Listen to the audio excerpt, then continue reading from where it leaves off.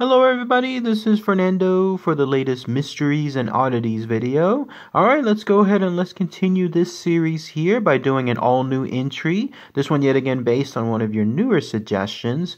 This one having to do with a fascinating link to an older video of mine, one that I talked about a couple of years back. It's fascinating when I look at the new suggestions and they realize how amazingly they link to some of my historic videos that I've done in the past. Always amazing whenever that happens. But yes, in this case, it has to do with a creature that apparently roams these United States. The mysterious night associated with it is the fact that how it could be here in the U.S. as opposed to, let's say, being in its mainly known country of Australia.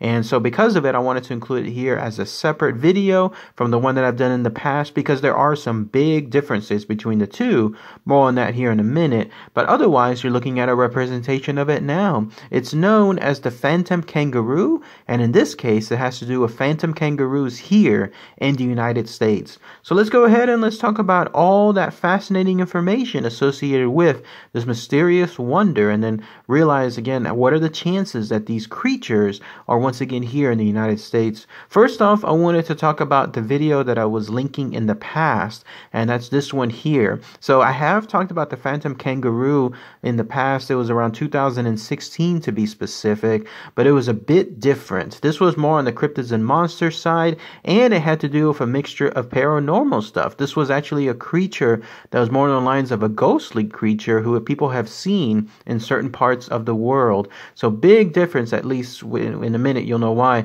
Big difference between that one as opposed to the one I'm going to talk about here. But I'll include the link for it below if you haven't had a chance to check it out. These mixtape videos, I haven't done some in a long time. There were videos where I talked about cryptids and entities that didn't have too much subject matter to mention, so I mixed them in together, like 2 in 1, or maybe sometimes even 3 for 1, and then that way at least I could create one video altogether between all the creatures within them, in other words. But otherwise, I'll include the link for it below if you haven't had a chance to check it out. Please do so, and then you'll see the two differences again. This one, though, has to do with apparently a separate species of kangaroo here in the United States. In other words, a real-life, living, breathing kangaroo, something that you would classically see there in Australia.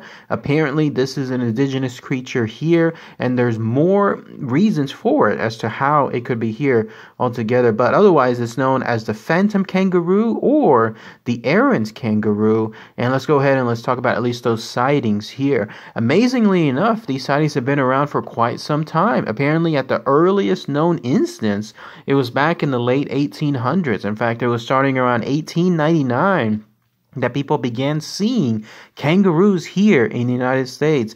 Never knew this would be something I would ever talk about as a discussion, as a notion, but it's fascinating to realize that apparently from Minnesota to California, even to Northeast, in this case New Jersey, and even down south to North Carolina, these marsupials, these kangaroos have been growing around here in the United States. There are reports of them fleeing people whenever, let's say, people come across them in some foresty areas. There are other reports apparently of people seeing them jump up between cars, like in this case jumping from one side of the street to another, like getting from point A to point B from one foresty area to the other side, and then when that happens, then they disappear. In fact, they jump so high that they actually jump over the cars themselves, and so people get just a very, very small snippet of the encounter itself. But from what these people state, they see these creatures, and because they know, how a kangaroo looks like, how it looks like, I know how it looks like, they have a very distinctive look associated to them. That's where people state that no, they saw the kangaroo. It wasn't a deer, it wasn't any other type of creature. They saw these things around their area. And then some of the sightings too even state that the kangaroos are, for some cases, like in the almost like startled, some cases jumping up and almost like attacking people. Luckily, there hasn't been too much of that. It seems like these kangaroos are more smarter on that end. They just jump and then move about and then quickly go someplace else just to ensure that they remain as elusive as possible, which makes again complete sense considering how rare these creatures have been seen.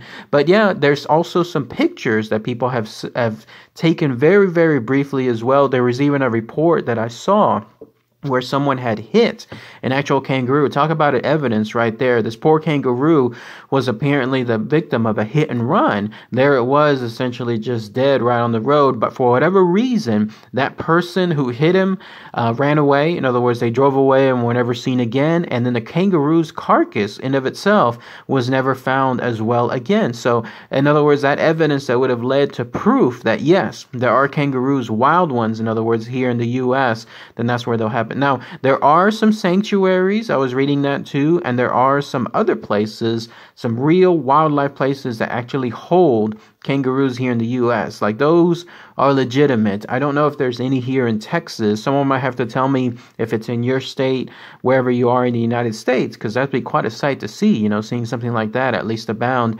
But there's the idea that there's others who hold kangaroos, and here's where things get a little bit more real, like when it comes to the explanation for this, as far as why these kangaroos are here. Number one is that they're illegal. Like, people have taken them as a species from Australia, illegally, of course. Maybe somebody really, really rich that wanted to have that special animal within their collection, show them off to others. Obviously, something that they can't, show to law enforcement.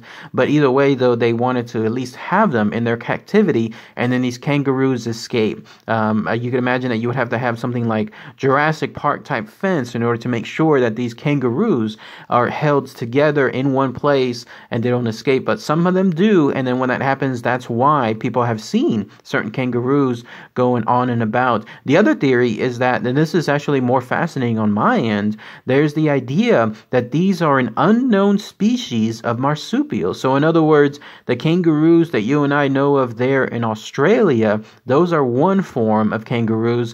Here in the United States, hundreds of years back, maybe in thousands of years back, there were these kangaroos that in of themselves lived here this entire time. But as the Western civilization moved in this case going from the east to the west, then the kangaroos were forced to relocate to other places, but they've been there that entire time. They've just remained unclassified.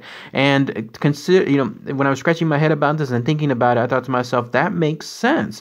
Imagine if there's an unknown species, we just haven't discovered them because there's so much again of this wildlife that's here in the United States, so many foresty areas that haven't had any human sights within them, like any people walking about and seeing these kangaroo and who knows how far along. You could easily think that there's these creatures, these random encounters with these creatures that just happen every now and then, but otherwise they've been there this entire time and they're that unclassified species.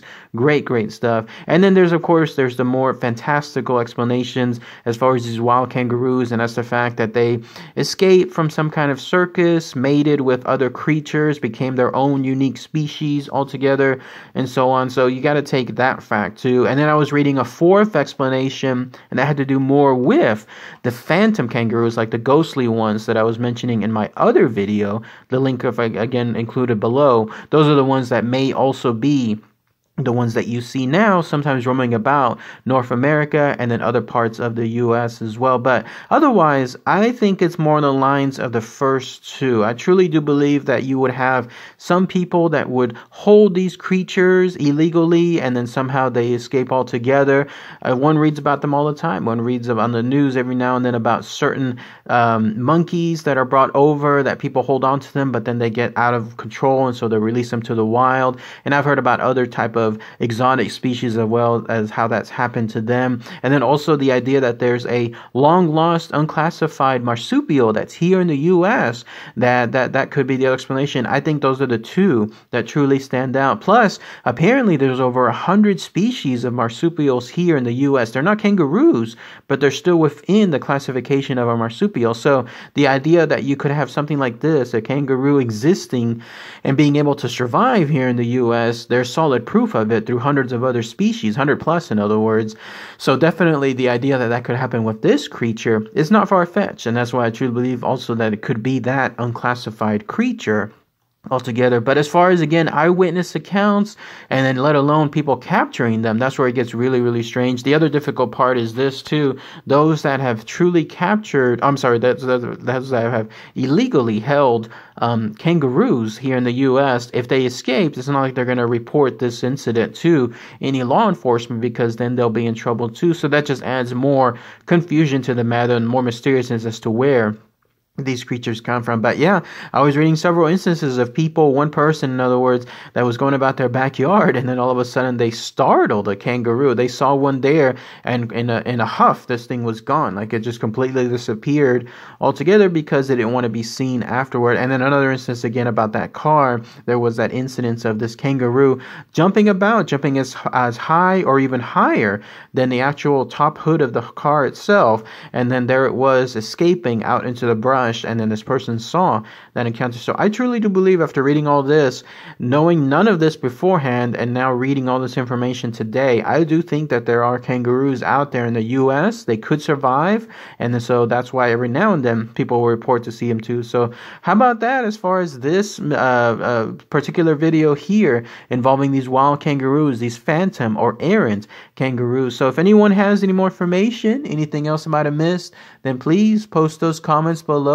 And anyone who happens to, let's say, know somebody that experienced these wild phantom errant kangaroos somewhere here in North America, then please post those comments as well. Or if you know and heard stories about particular locations, either some of those states that I mentioned earlier, or maybe other places here in the U.S., then please share below as well. It'd be great to hear more personal experiences associated with that.